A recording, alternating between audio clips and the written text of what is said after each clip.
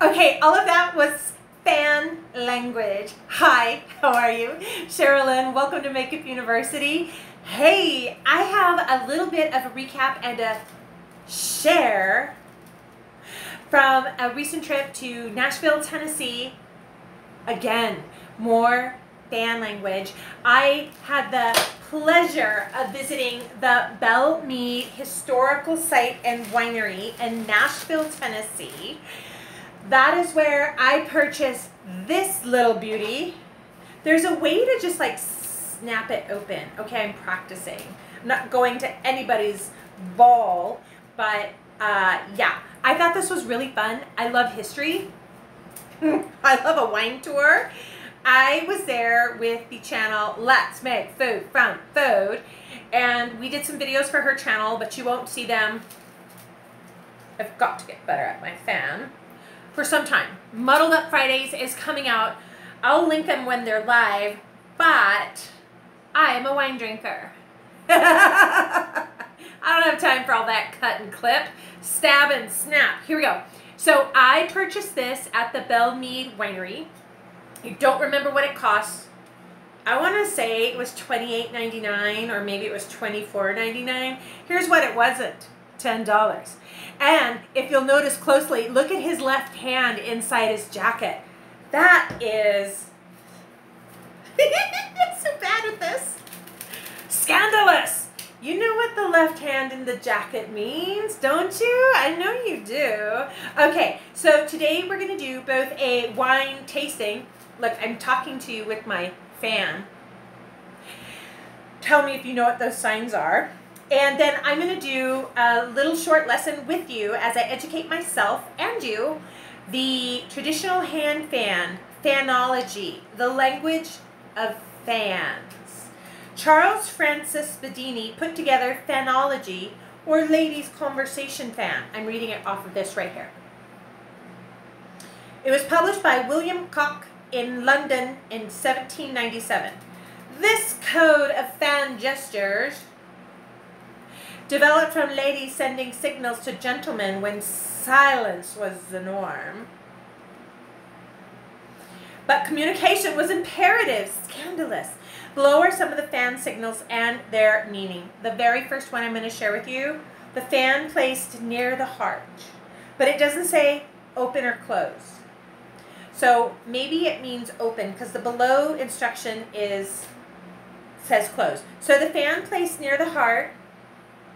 You have won my love. Oh, red wine, how you have won my love. Okay, then the second is a closed fan touching the right eye. I'm going to say to the side of the eye. I cannot imagine any lady in her beautiful ball gown. But you never know. A closed fan touching the right eye. When may I be allowed to see you? Interesting. Half open fan pressed to the lips. You may kiss me. Scandalous. Hands clasped together, holding an open fan. Like this. This means forgive me. Interesting. Well, last one before we do a quick tasting is hiding the eyes behind an open fan means I love you. Really? Okay, I love you. Oh, interesting. Okay, we'll come back to more of this. Shutting a fully opened fan slowly. This will be the last one. So if this is I love you, shutting a opened fan very slowly is I promise to marry you. Scandalous. Welcome the Belle Meade Founders Red American Merlot 2017. You have to know this is bottled for Belle Meade Winery. Ooh, did I sound like Moira? I've been missing Moira. But the grapes are actually from Lodi. I say Lodi. Do you say Lodi? I say Lodi, California. So let us get our jelly jar out and look at the color. I tried 4 wines that day. And there was a Chardonnay, which you know I'm not going to buy that. If I could, I would have bought all 4, but the shipping back was quite pricey. And then I can only fit so much in my suitcase. Yes, I'm on Southwest, so bags fly free. Thank you for transparency, Southwest. No, they're not sponsoring this video, but the point is I really couldn't pack back 4 bottles of wine in my suitcase. So anywho, I did like the Chardonnay. It had a very fresh, crisp taste. Then there was a muscadine grape that actually is grown there in Tennessee that they make a wine with, and it had a funny finish when the girl next to me was tasting it. Not Let's Make Food from Food with Michelle. It was another girl standing there, and she's like, wow, this really tastes like that liquid yellow stuff you put on popcorn at the movie theater. I was like, well, that's interesting. So I took a sip, and I had the same finish on my palate. I was like, I taste movie theater butter flavoring. It was weird. But this is Founder's Red. Grapes are from Lodi. This is a 17. The smell is good. I already know this has a dry finish. Are you ready?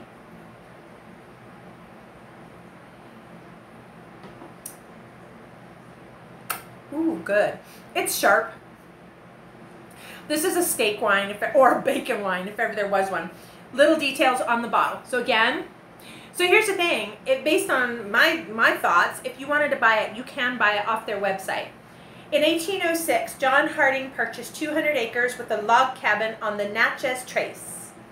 Some 30 years later, he had transformed the land into the stately and sprawling farm known as Belle Meade, which translates to beautiful meadow. A hard and constant worker, it was said that John had never been seen resting on one foot or the other. At the age of 70, ooh, Bootsy, let's drink to him. Having retired from his management of Belle Meade, he was encouraged to take to the rocking chair. Instead, he gathered 8 laborers and set out to clear a rugged piece of land he'd newly purchased in Arkansas. The Founder's Red is a single varietal Merlot with bold flavors of ripe raspberry, licorice, and white pepper. Ooh, okay, the white pepper and the licorice really comes through. Really strong. So I do like it. I liked it that day. I like it now. It's a true story. I was planning to grill hot dogs for dinner. So I'm going to go have a Hebrew National and another glass of Belle Meade.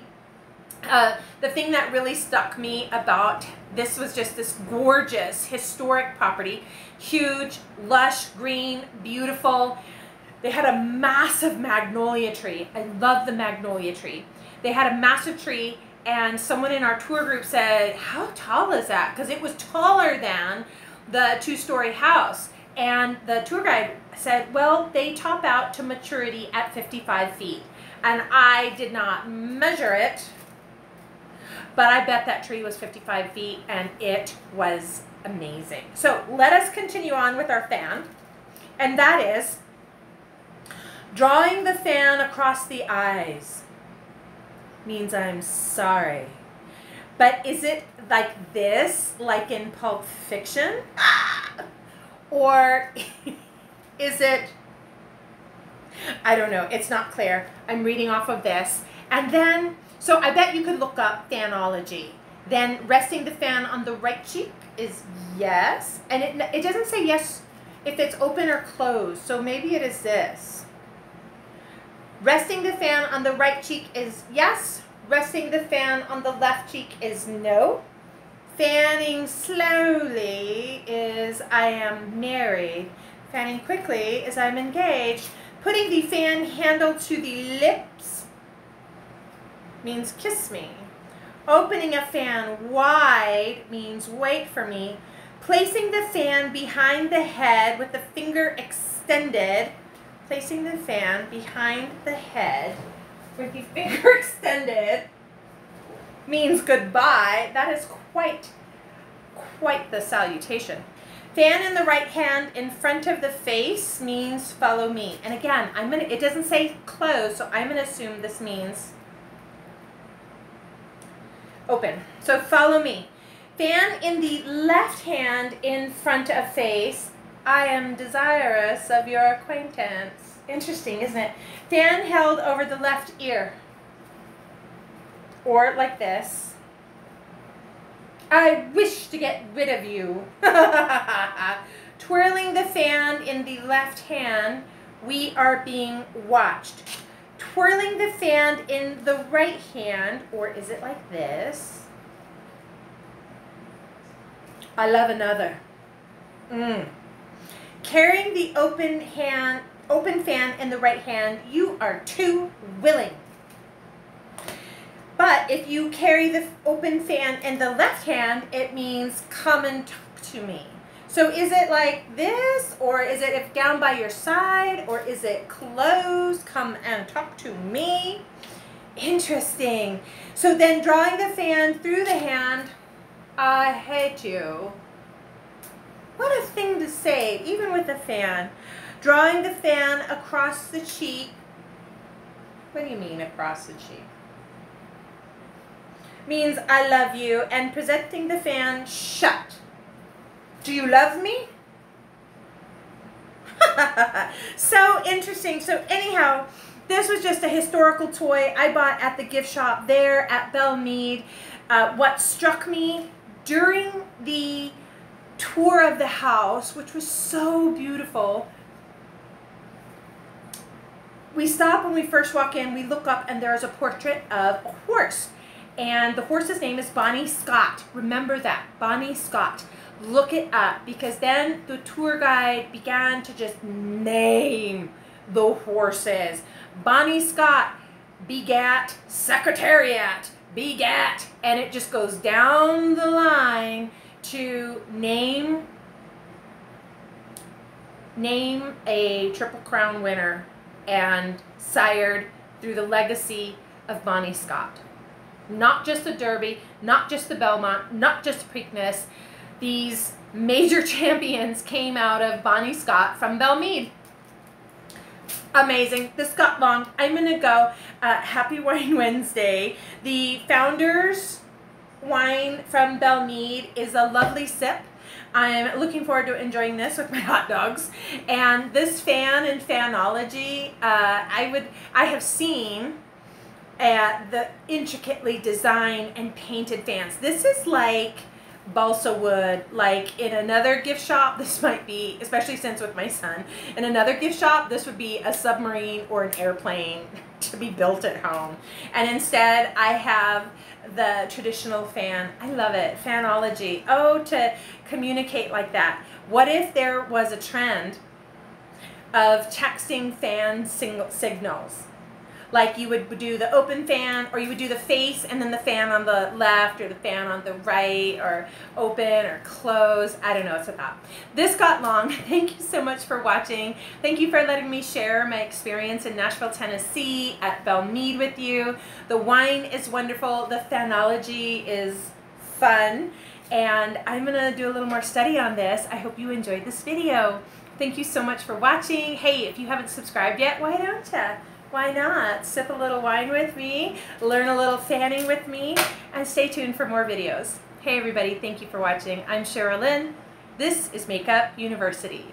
Remember, you look really gorgeous today.